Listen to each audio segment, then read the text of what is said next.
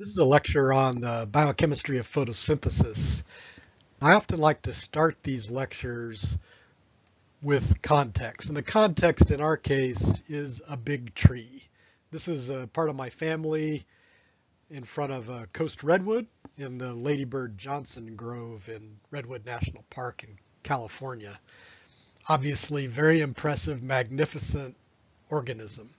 And I think it's helpful when we're diving into the nitty-gritty details of photosynthesis to remember the context that these trees and all green plants are built one molecule at a time through the fixation of CO2 by photosynthesis. It's a remarkable fact. It's not a miracle, it's biology, but it seems miraculous that this biochemical reaction, through happening billions and billions of times, can build a coast redwood, and that's pretty cool. So that's the context. Let's go ahead and jump into photosynthesis. I really like this definition of photosynthesis in the Kozlowski and Pallardy book. They say that photosynthesis is the process by which light energy is captured by green plants and used to synthesize reduced carbon compounds from carbon dioxide and water. And one of the reasons I like this definition is because it explicitly and separately shows the light reactions and dark reactions of photosynthesis. The light reactions are the part of photosynthesis where photons and the energy in photons is captured, and then that energy is then basically moved and used in the dark reactions of photosynthesis, where CO2 is actually captured and fixed into reduced carbon compounds like glucose. So this definition really, I think, captures the two main parts of the process, and it's a common way of organizing our discussion of the biochemistry of photosynthesis. Another useful thing to think about is the empirical formula for photosynthesis, which demonstrates that CO2 and water with energy input from light produce glucose, that's the empirical formula for glucose and other sugars, with oxygen and water as a byproduct. One thing that's important to remember is that this is just the empirical summary equation for photosynthesis. And in reality, the photosynthetic dark reactions are a whole series of linked chemical reactions called the Calvin cycle, and we'll talk about that in just a minute. I hope throughout this class it becomes apparent that structure and function are intimately connected. So by structure, I mean the shape, arrangement, and position relative to each other of molecules, cells, tissues, and so on within an organism. In this example, we're thinking about the chloroplast and its structure relative to the function of photosynthesis. So here's a chloroplast, and the chloroplast is an organelle located within a cell, and the chloroplast itself has two outer membranes, an outer and an inner membrane that embrace the whole thing, and then within those membranes there's another membrane system that's called the thylakoid membrane. And that thylakoid membrane is surrounded by the stroma. So you can sort of think of the stroma as sort of the cytoplasm of the chloroplast. That's really not a great accurate way to think about it, but it's an analog. And importantly, the light reactions of photosynthesis occur within the walls of the thylakoid membrane. And we'll talk about that in more detail in a minute. And the dark reactions, the Calvin cycle of photosynthesis, occurs in the stroma. So those two main parts of photosynthesis, the light reactions and the dark reactions, are localized specifically to the thylakoid membrane, which is the light reactions, and the stroma, which is the dark reactions. Sometimes these stacks of disc-looking structures in the thylakoid membrane are called grana, and those are sometimes really visible on micrographs, for instance, and you'll see some examples later on. Let's talk about the absorption of photons. That's the first step in this process, first step in the light reactions. Sometimes the light reactions are called the energy transduction reactions because that's where the actual energy from photons is captured and transduced into essentially energy-carrying compounds. Chlorophyll is the primary pigment that absorbs and captures photons and the energy from photons. And the two main forms of chlorophyll are chlorophyll A and chlorophyll B. So you can see here on this graph, this shows the degree of absorbance of chlorophyll A and chlorophyll B relative to different wavelengths. So just to remind you, within the context of what wavelengths we as humans can see light in the wavelengths of around 400 to 700 nanometers. So this shows within the visible wavelengths, primarily chlorophyll absorbs in the visible wavelengths, and primarily in the blue wavelengths and in the red wavelengths is primarily where chlorophyll absorbs. I want to do a little bit of a tangent for a second. These absorbances of chlorophyll have important implications, for instance, for remote sensing. For remote sensing, we sometimes rely on, for instance, infrared photography to sense vegetation. And that can be really useful because foliage reflects strongly in near infrared wavelengths, so in wavelengths just beyond that red zone.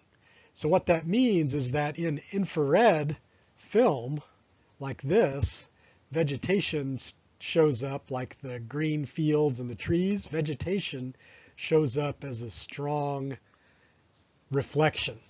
In this case, it's colored red. It's a false color infrared. We can't see infrared, but this type of film can be processed so that the infrared wavelengths show bright red, as an example.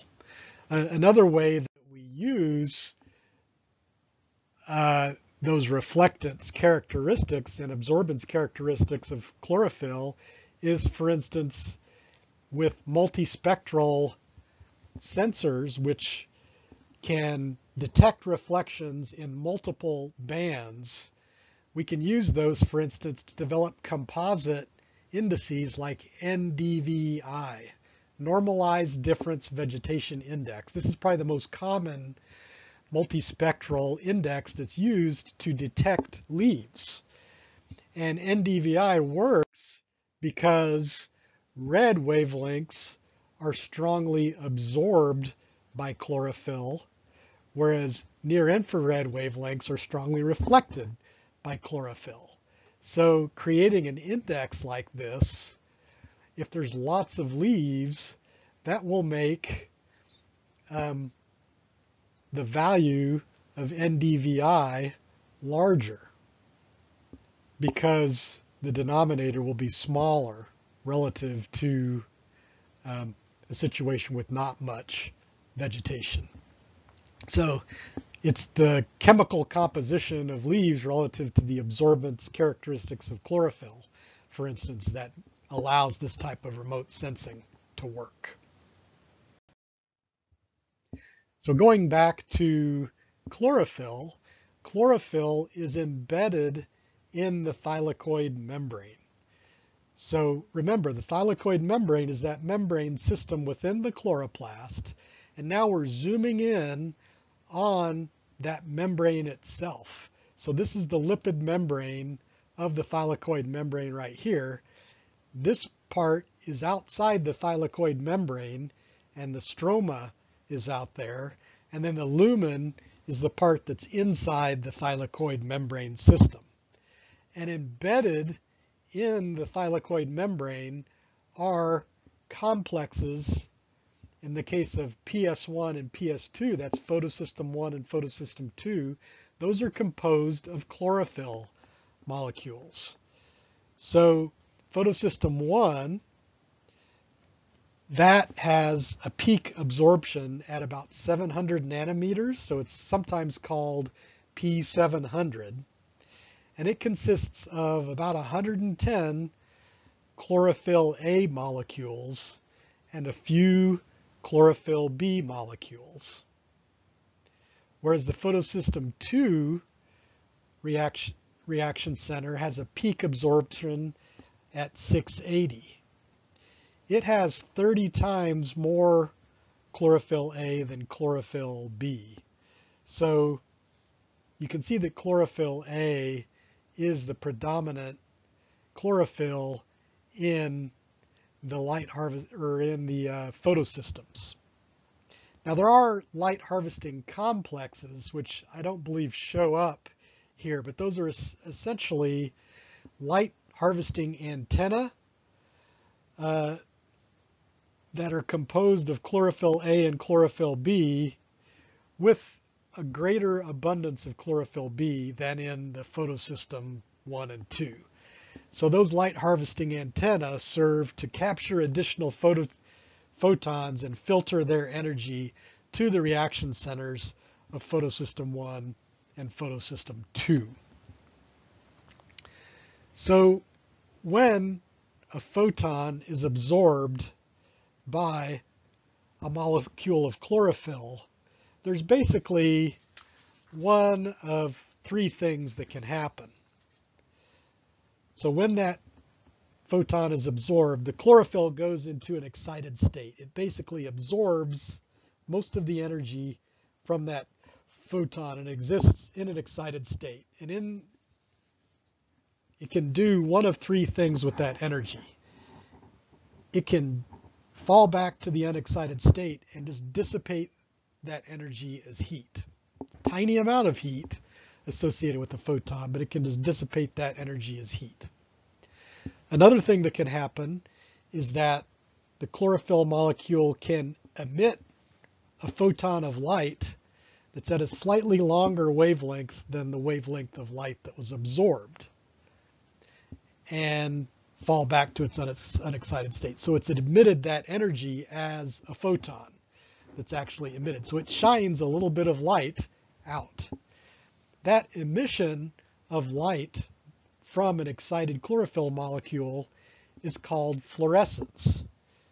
And we can actually measure chlorophyll fluorescence and use chlorophyll fluorescence as an index of the efficiency of the light reaction, specifically usually to photosystem 2.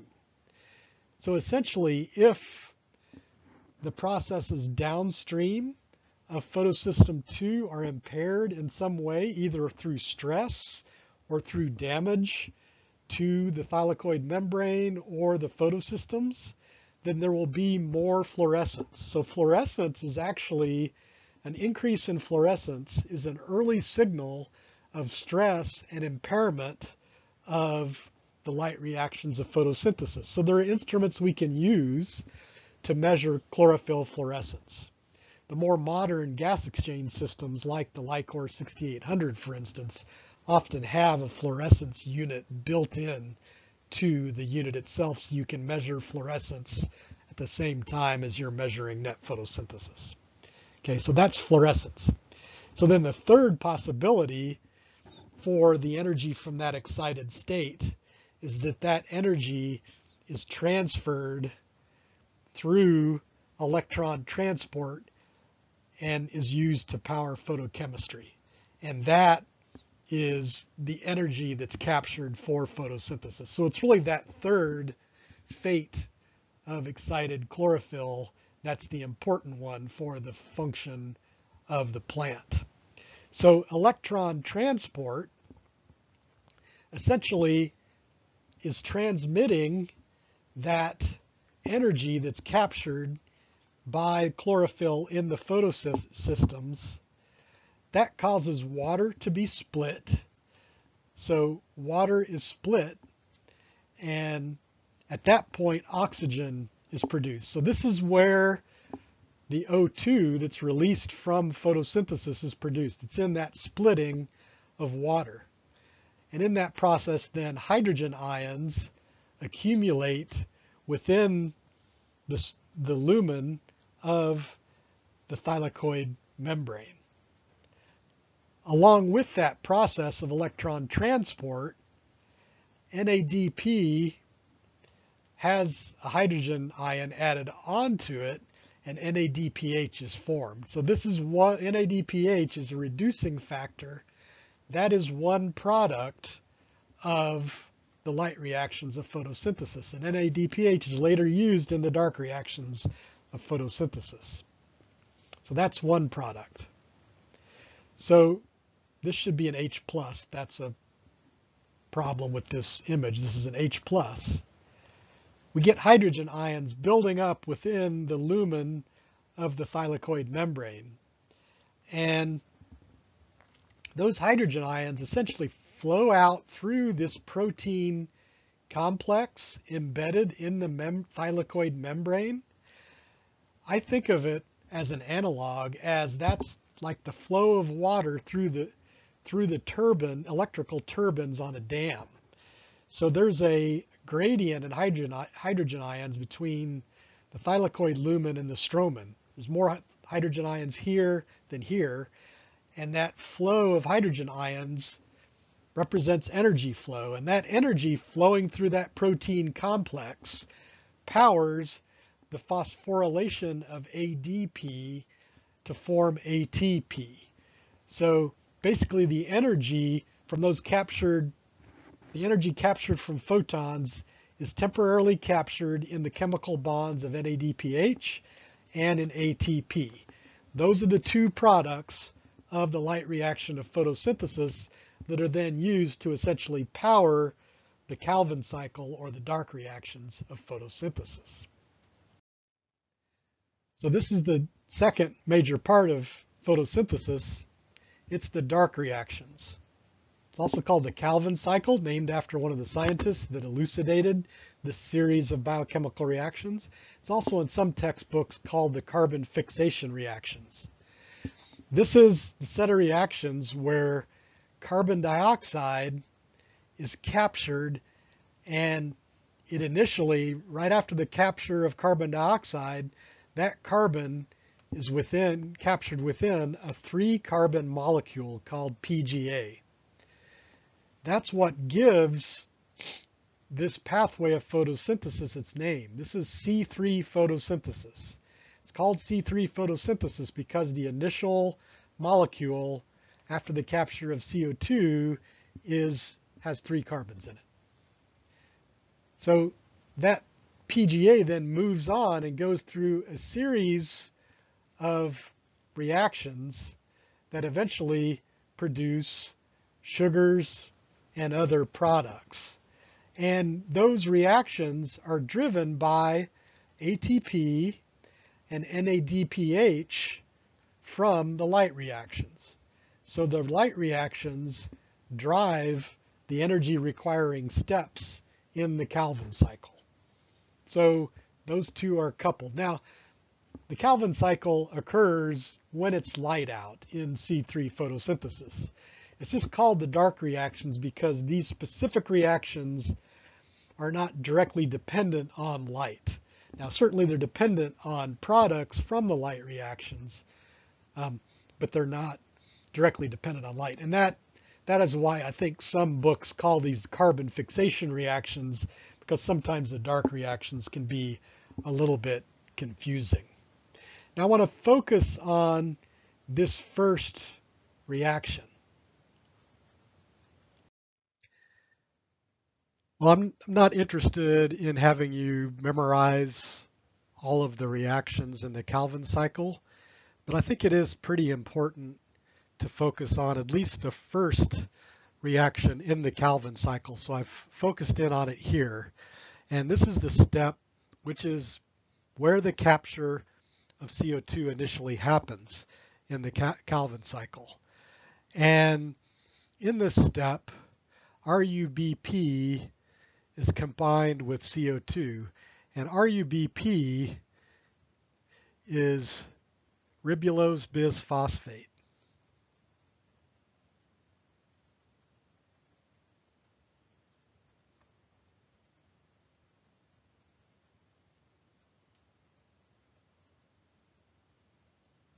Ribulose bisphosphate is a 5-carbon phosphorylated sugar.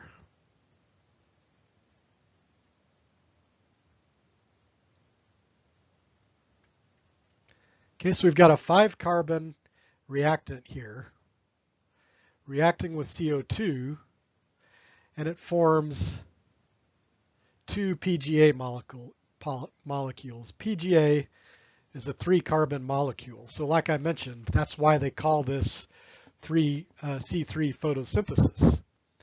So RUBP is a 5-carbon phosphorylated sugar that's carboxylated. It has a carbon added onto it to form 2 3-carbon subunits. This reaction is catalyzed by an enzyme called ribisco.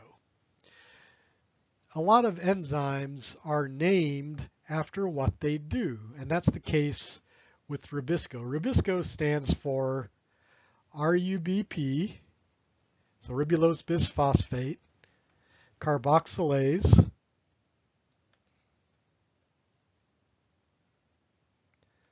oxygenase. Okay, my handwriting's not great on this, either on a chalkboard or on a palette like this, but that's the full name of ribisco. Ribisco is probably the most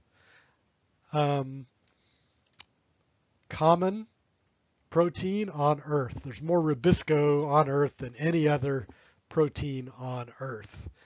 So ribisco catalyzes this reaction, and it catalyzes the carboxylase reaction. This is a carboxylase reaction because we're adding a carbon onto that 5-carbon unit.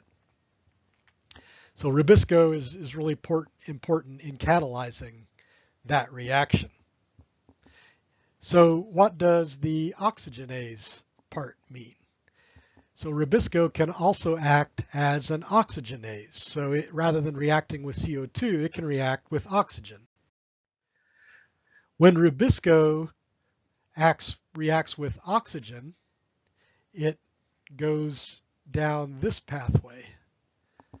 So the pathway we just looked at, this is the pathway we just looked at. So this is the product of that first reaction of the Calvin cycle, and then the Calvin cycle proceeds and CO2 is fixed. However, if instead of reacting with the CO2 molecule, ribisco reacts with an oxygen molecule, we go down this pathway and we produce only one PGA molecule that gets fed into the Calvin cycle. But then that reaction also results in the release of a CO2. So there's no net gain in carbon when an O2 molecule reacts with ribisco. This pathway where ribisco is acts as an oxygenase instead of a carboxylase, that pathway is called photorespiration. So photorespiration is what happens when ribisco reacts with oxygen instead of a CO2 molecule. So 20% of the time, ribisco acts as an oxygenase instead of a carboxylase. So that means that ribisco is only 80% efficient, which is not very efficient for a biological enzyme. And there's been some questions over time in terms of how can such an inefficient enzyme persist? Because ribisco is almost ubiquitous in photosynthetic organisms, from photosynthetic bacterium all the way to redwoods. Rubisco is pretty much the same, and it's pretty much as inefficient.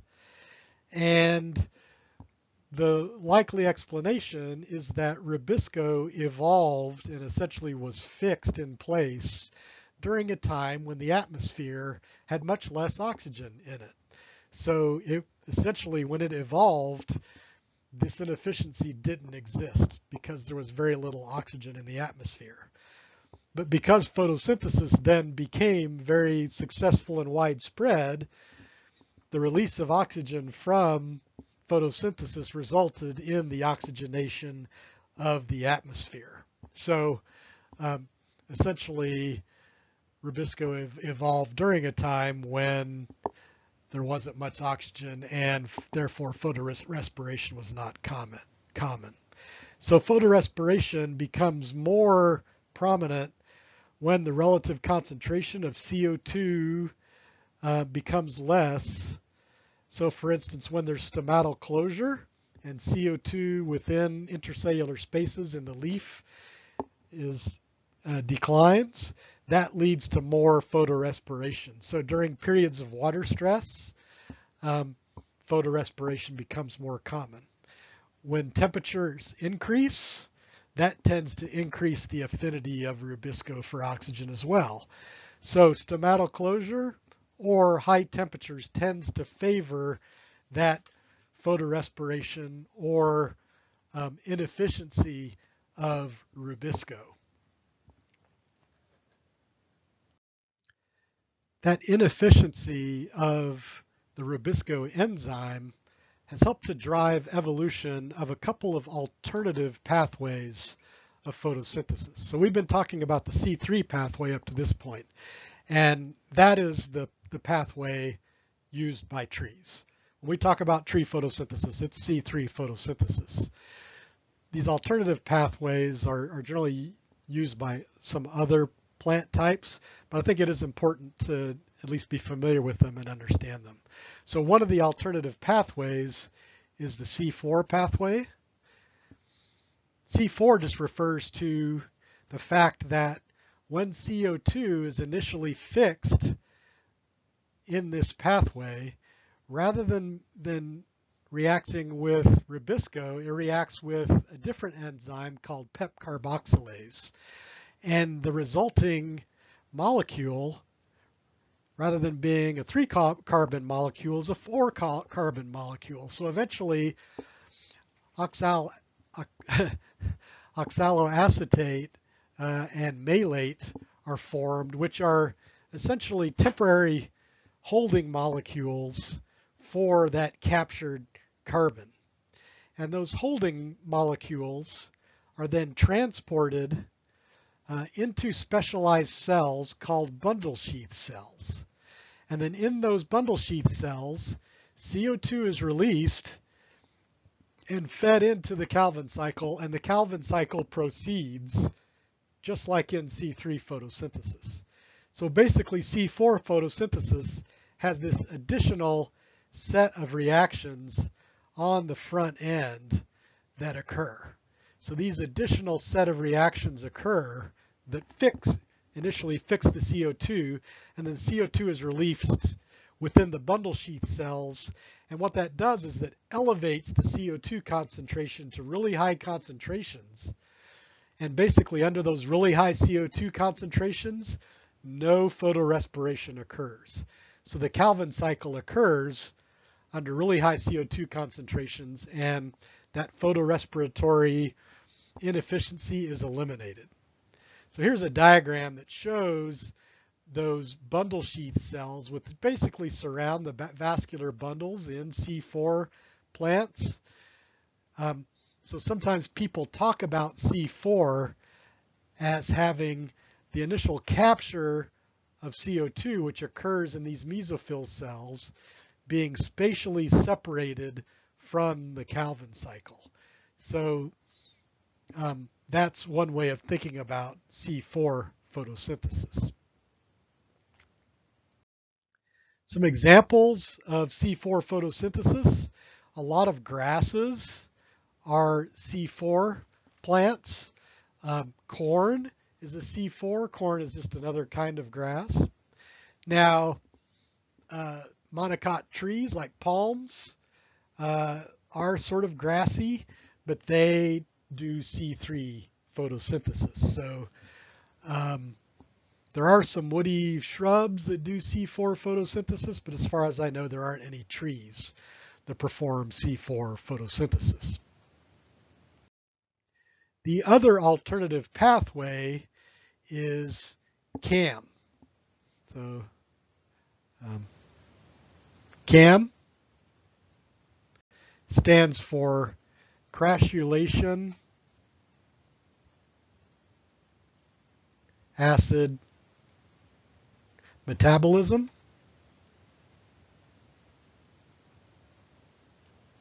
And that's the other alternative pathway. With CAM, in CAM plants, so this is basically shows what happens at night and in the day for CAM plants. So at night, the stomata open in CAM plants. So this is the exact opposite of C3 and C4 plants, where stomata are open during the day and closed at night. In CAM plants, CO2 open at night. And at night, CO2 enters the leaves and is fixed into, again, malate, and then stored as malic acid.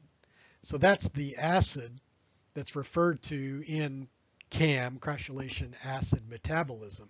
So basically these malic acid builds up at night, and that's basically a temporary storage of that those captured carbons at night.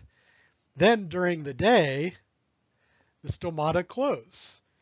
But at the daytime, that triggers the release of CO2 from that malic acid, and then that CO2 enters the chloroplasts, and the Calvin cycle proceeds. Calvin cycle, and actually the light reactions of photosynthesis, proceeds in the light.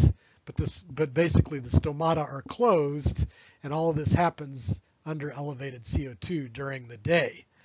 And again, because it's under elevated CO2, very little photorespiration happens, so Rubisco operates at higher efficiencies. And so with that closure of stomata during the day for CAM plants, that tells you that that's a very water use efficient pathway. So what that means is that these plants are very efficient with water use. So the types of plants that we see that use CAM are things like succulents. So I went out into my front yard, Christmas cactus that I have in my front yard. That's a CAM plant. I also have some pineapples in my front yard. Those are CAM. And also a lot of like desert cacti are very water use efficient and use the CAM pathway. So again, really not any trees that utilize CAM, but some of these succulents and desert cacti use CAM. Now, because of the inefficiencies associated with photorespiration and the inefficiency of Rubisco, there have recently been some attempts to use biotechnology to deal with those inefficiencies in C3 plants. So this is one example of genetic engineering, South et al. 2019, I believe in tobacco. There also, I think, are some other references in your papers. Shen et al. 2019 and Rains 2006, talking about efforts to modify the genome of C3 plants to reduce or eliminate those inefficiencies and allow more carbon gain, and the idea is better growth in transformed plants. None of this is operational yet, but this is at the research stage right now.